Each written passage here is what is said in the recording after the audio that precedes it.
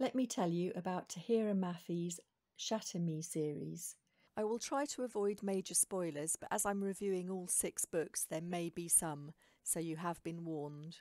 I picked these 6 paperback books up from the charity shop for £1 each and decided to have a look at them and see if they were worth reading. The books are Shatter Me, Unravel Me, Ignite Me, Restore Me, Defy Me, and Imagine Me. I came into these books cold, never seeing any reviews, just the book covers. So let's take a look at the first one. When I first picked this book up, I thought that I would have a look at them, decide they weren't for me, and sell them on quickly.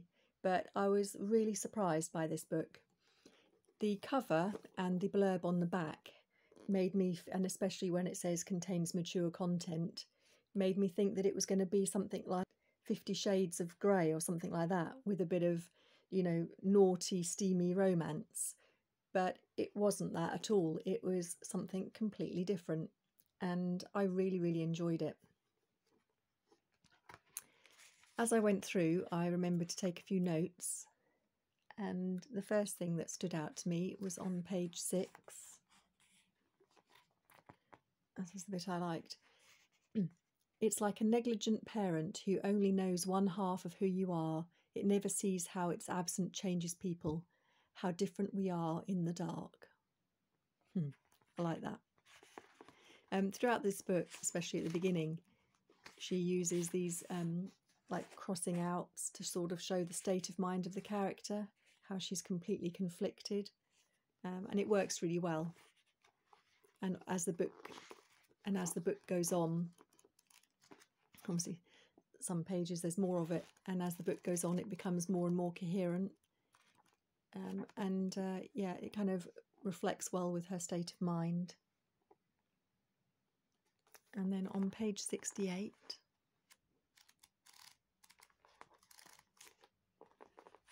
I thought we'd all enjoy this one. I spent my life folded between the pages of books. That sums up my life quite well, and I expect it does for a few of you too, us book lovers.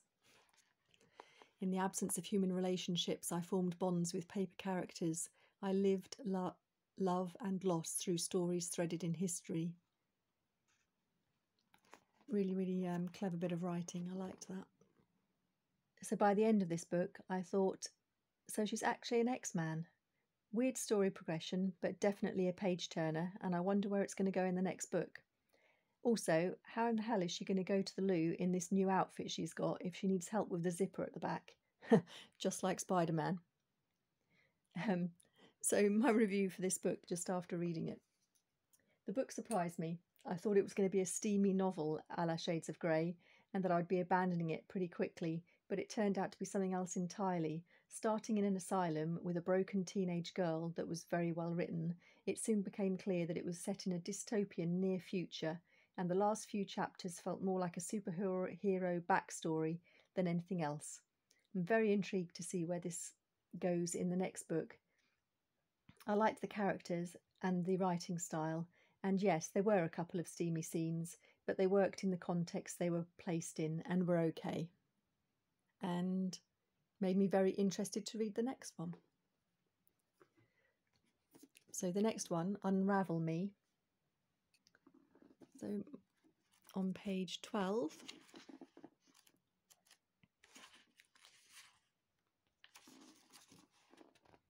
but time is beyond our finite comprehension. It's endless. It exists outside of us.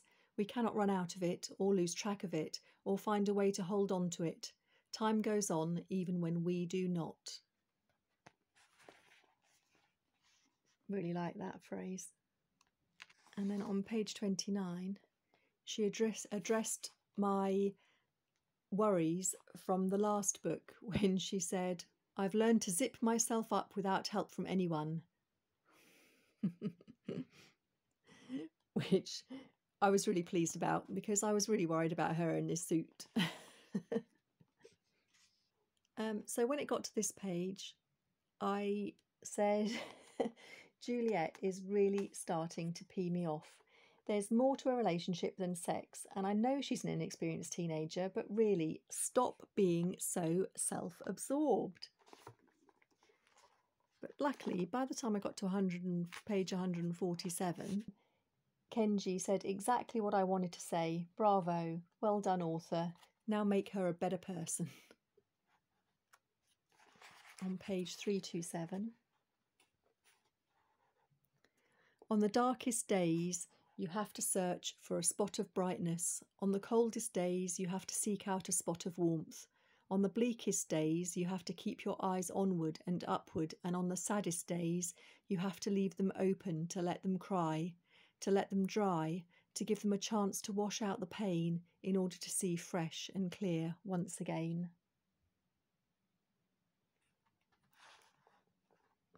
That's really moved me, that section. By the end of this book, I enjoyed it. It was a quick read. There were some moments of deep, insightful meaning, some thrills and some interesting characters and world building. However, there were also moments that made me cringe and want to kill the heroine myself. I expect that was partly intentional on the author's part, though, so I'll let it slide and read the next one. And the next one was Ignite Me. I read through this one pretty quick and actually didn't stop to take too many notes, except for, I think it might be towards the end, 358. Here, this piece really stood out to me. Words are like seeds, I think, planted into our hearts at a tender age. They take root in us as we grow, settling deep into our souls. Good words plant well, they flourish and find homes in our hearts. They build trunks around our spines, steadying us when we're feeling most flimsy, planting our feet firmly when we're feeling most unsure. But the bad words grow poorly. Our trunks infest and spoil until we're hollow and housing the interests of others and not our own. We're forced to eat the fruit those words have borne, held hostage by the branches growing arms around our necks, suffocating us to death, one word at a time. Very powerful piece, especially in the context of the book, and yeah, I really like that. I liked this dystopian novel, which felt like an X-Man backstory. The characters mature a lot in this one and are all likeable. The romance sections felt a little overdone and out of place, and I felt like they could have toned them right down without damaging the story at all, and it would have then made this novel more accessible to younger readers and a wider audience. I get the impression that the series started as a hot romance with the usual two brothers trope, but it is really so much more. It gives us an insight into mental health, personal growth, and the state of our society and where it could be heading. In amongst the panting teenage angst, there are some really insightful, beautiful moments. Enough to make me read the next one. Restore Me. So on page 2, something that doesn't happen very often is a word that I didn't know and had to look up in a dictionary, and that word was conniption. It's American English. It means a fit of rage or alarm. And it says, your boyfriend is having a freaking conniption right now. Never heard that before. So yeah, taught me a new word. Thank you very much, Tahereh. And then on page 16, starting at the bottom anyway, I hated him with a violent intensity I've never since experienced, but the fire of true hatred, I realise, cannot exist without the oxygen of affection. I would not hurt so much or hate so much if I did not care. That meant quite a bit to me with a relationship that I've had in the past. Very well captured. Throughout this book, there was flashbacks to Juliet's journal, from which you would have thought would have been from the first book, but they were clearly written afresh, and they seemed really off compared to the first book. In that in the first one there was the crossings out, and it was more haphazard, as you would expect from someone in her mental state. But in this book, they seemed too refined and coherent, and I found that a little bit jarring. I think if you read this book a long time after you'd read the first one, you might not have remembered that, and it would probably be, pass you by without realising it. But as I read these quite soon after each other, it just felt a bit jarring to me. And I'm here once more, in the abyss, dissolving slowly in the acid of emotion. She's got such a good turn of phrase sometimes. Really like it. I wasn't sure at the end of the last book how this series would pan out. In most stories, once the regime is overthrown, the story ends and you're left dreaming of their happy ever after. It was quite refreshing, therefore, to see what happened next, and it was totally believable that it would be an enormous undertaking. I was a little frustrated with some of the relationship dynamics in this one, and I had to keep reminding myself that they're teenagers. The trajectory of events was surprising and really ramped up, leaving me rushing to get the next book down from the shelf to see what happened next. I recommend you don't read this book if you don't have the next book to go straight on to. And the next one was Defy Me. Page 64. She smiles then, smiles so big I feel my heart explode, make a mess inside my chest. I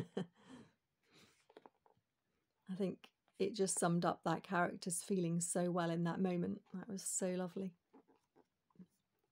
At the end of the last book, I was wondering if they were actually in a simulation. And at the end of this one, it turns out that they kind of are, but not in the way I thought. Really looking forward to the finale of this one.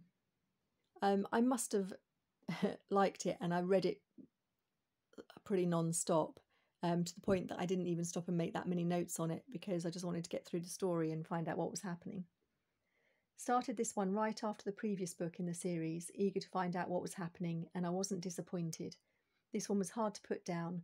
So many revelations, great character arcs, and let's not forget the romance, although I felt it didn't need to be that explicit to get the point across. It's all starting to make sense and coming together beautifully, ready for the final showdown, I guess, in the last book. Bring it on. So I did. I went straight to the last one, which was Imagine Me. Similar to the last one, I think I must have read this quite quickly because I didn't make a massive amount of notes, which normally means I'm too involved in the story to stop and think about taking notes. But I did make a note on page 310. I imagine me, extraordinary, unbroken, the girl who shocked herself by surviving, the girl who loved herself through learning, the girl who respected her skin, understood her worth, found her strength. Strong, stronger, strongest. Imagine me, master of my own universe. I am everything I ever dreamed of. Beautiful piece of writing.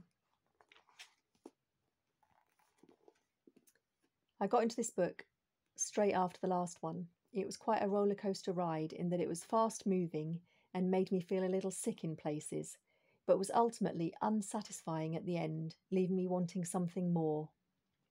Yes, the story came to a conclusion, but it felt very disjointed and hurried at the end, and seemed to stop in a weird place.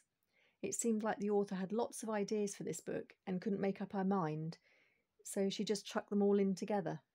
I enjoyed it, but it could have been so much more.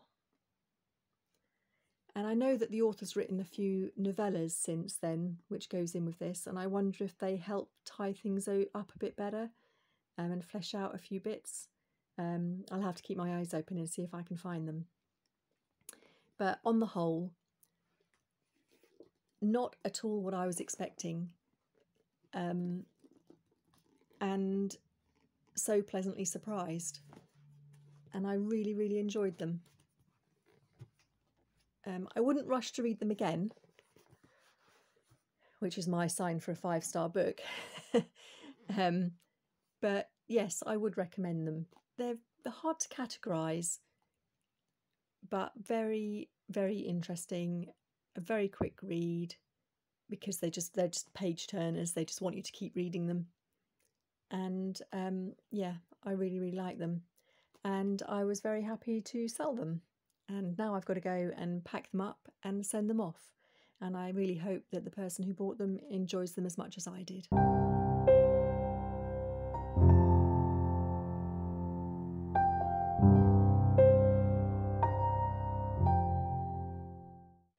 Have you read these books? Did you like them? Would you recommend them? Let me know in the comments. If you like this video, please hit that like button and subscribe. I'm off to read a book.